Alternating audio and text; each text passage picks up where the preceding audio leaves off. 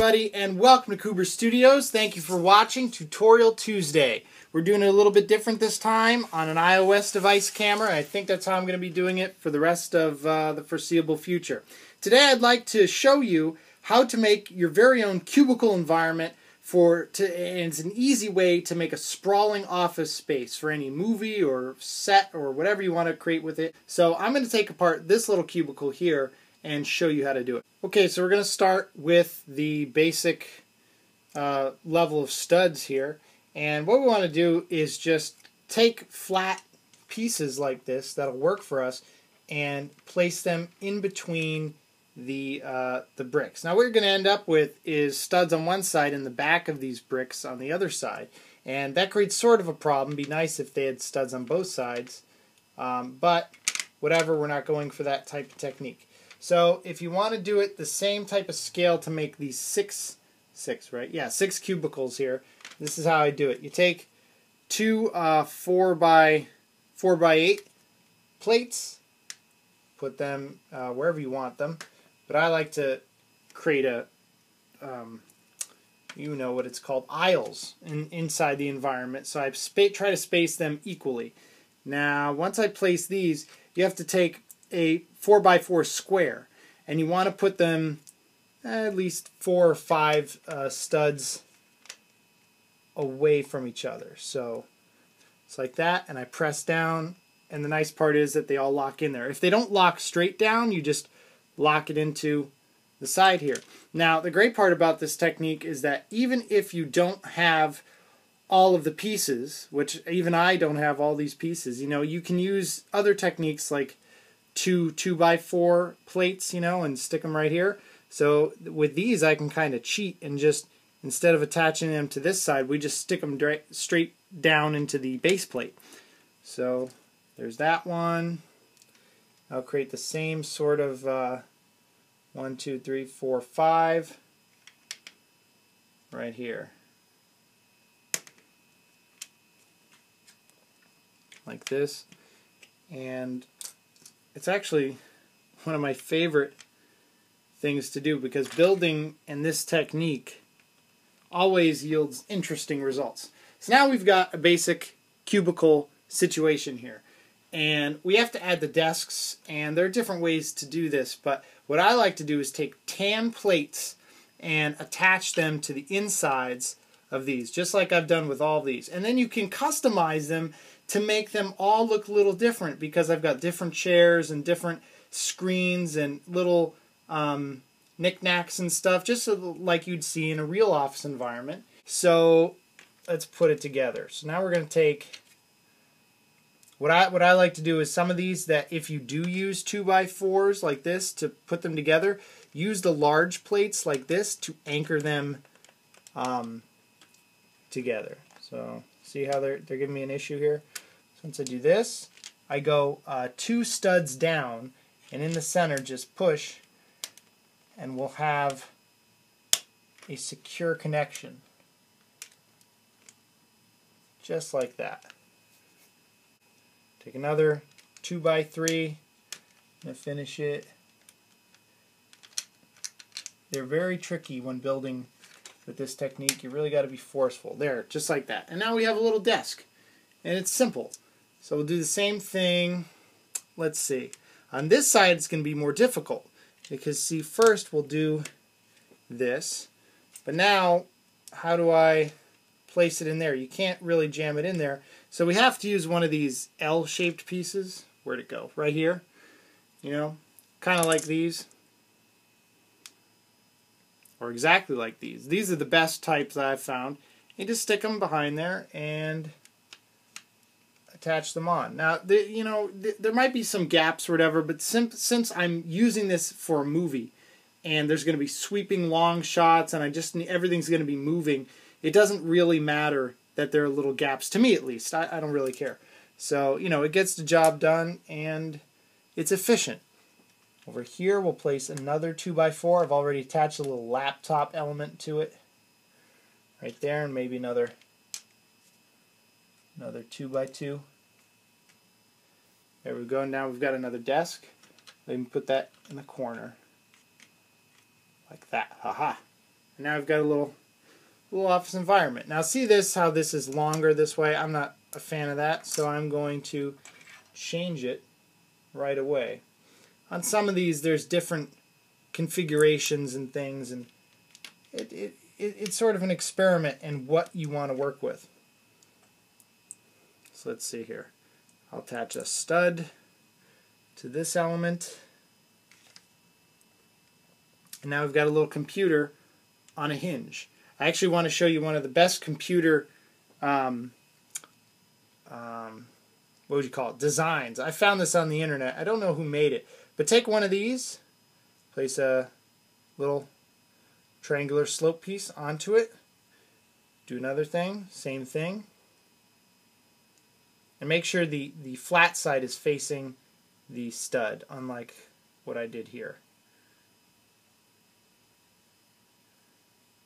Place it just like that. Now take a 2x2 plate, attach it to the top, and then whatever tile you want, but preferably a computer tile like this, press it forward, and now you have kind of a cool, you know, like monitor look. And if you stick one stud on the bottom here, we can just put it in the corner and angle it sideways, and it looks pretty good. And then you can build different chairs. You know, there's all kinds of different ways to build chairs. I like to keep them different because it adds some personality to the whole situation over here. So there's a chair. We'll add a chair. Oh wait, might be upside down. No, it's not. We'll add a chair here. This one I really like, but I'm having trouble standing it up with a person on it. That works. Cool. So now we have 3 computers here. So now to change it up, I'm going to add little printers and things here. So what I've done here is I've taken a hinge piece, a large one, attach a decorated tile to it, makes it look like numbers. One of these phone pieces, just like that. It's off the stud, but it doesn't matter. And then we'll take one of these black cabinet pieces. Oh look, there's a sticker in there for that. I should put that on top. Stick that on the top, angle it down, and then maybe another one like there. There we go. Now we've got office fax equipment. How exciting. So I would put this in the aisle seat, or aisle cubicle, so everyone can use it. Take this little woman, she's over here using the fax machine. Cool. Alright, what else we got? We can do little things like, how about a microwave? Or a television. Little drawers. I always like these little elements from Lego because they're highly detailed for this small.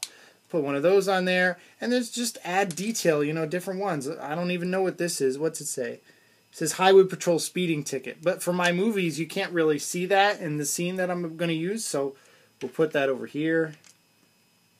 That'll look good. In the corner here. We have another one here. Maybe someone else got a speeding ticket while they were on their way to work. Could have a little angry Lego character. Oh no! See that as well is the problem with this design.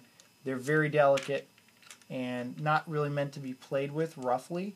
You sort of have to think about it going into the mindset of building a set for a movie, and that seems to work just fine. Now we'll take, how about another one? Take 2 2x2 white bricks and another slope, little piece in the middle, little stud on the bottom, and place it in between the other studs so you can angle it on the second. And then you could take a little guy here, maybe he's faxing something. I don't know, they're fun. And then I like to add all the little details. So keyboards for the computer, of course, on an angle, you know, instead of just making them equal on each side, we do that. And then little plants and vases and things. So looks like this person likes to have a little plant. This is sort of like a crappy lava lamp. So put that there. What else we got? A picture of Johnny Thunder in the jungle. Great. This is what where this comes in handy. You can use the studs on the sides here to add them in like pictures that they could keep together. And if you put them in the middle, it also keeps the bricks together. So, let's see, a couple chairs. We've got a brick and a stud here with a turntable. Add a chair on top. And I'll just... Oh yeah, we made less cubicles. Well, whatever. Oh yeah, this guy doesn't have a chair. There, now he's got a chair.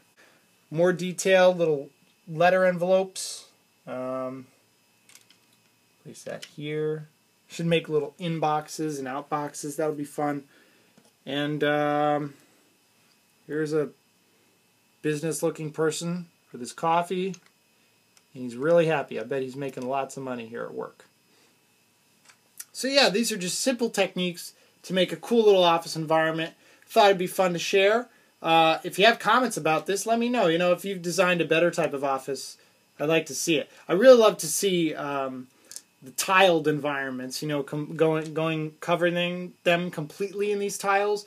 But for this, I just deemed it too difficult and too cumbersome. So I just went with this technique. And it looks really good on camera. When you bring the camera down to eye level and you swoop over all of the characters, you can really see that there's depth and there's things going on, especially if you add all the little business people. And it's a lot of fun. And you can make little fun things with the camel. Hump day! It's hilarious.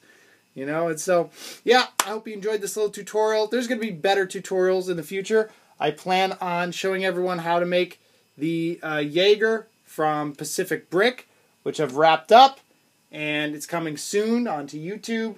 I've got tons of other tutorials coming in the next couple of weeks, everybody.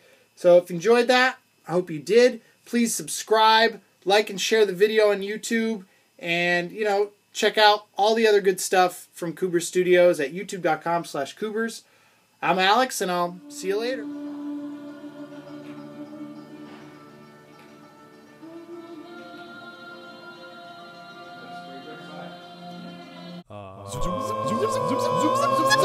Cubicle Studios.